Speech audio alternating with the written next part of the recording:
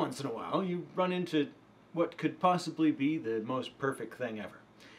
In this case, in behavior analysis, we have some amazing, wonderful terms that are clearly defined and clearly written and things like that. Perhaps the best of all of those is errorless learning. It's so perfectly written, the term, that you might not even think you need a definition, right? Because a definition of errorless learning would be learning without errors, preventing the learner from making errors. Now, there's a whole bunch of procedures that you can use to do that with non-humans or humans alike. However, the thing that you must note is that errorless learning is not about not making errors, it's just about not making very many.